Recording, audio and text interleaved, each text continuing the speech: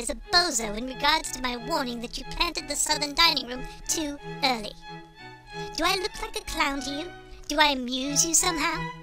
The last I looked, there was no Eric Day on the calendar. There is, however, a Groundhog's Day, a day set aside to commemorate the groundhog's long history of meteorological expertise.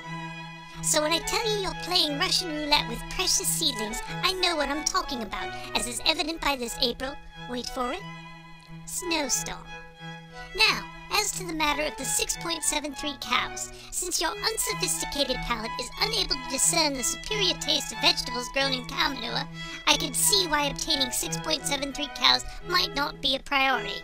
And while I feel growing the best tasting vegetables is the top priority, I also realize that caring for my vegetables and 6.73 cows may be beyond your limited abilities.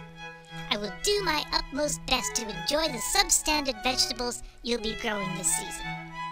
And finally, there's the matter of the spinach you've planted in Sector C1. Your point about the spinach being for you is well taken. After all, I can hardly expect you to slave away on my vegetables without allowing you to share in a bit of the bounty. But Eric, at your age, shouldn't you be watching your cholesterol? After all, if something unspeakable were to happen, who would tend my dining rooms? Perhaps you might reconsider the spinach in favor of some more of that delectable Swiss chard you planted last season. Now run along, Eric. You'll need to get some blankets on those tender young plants if you have any hope of saving them. Can I stop sprinkling these potato flakes now?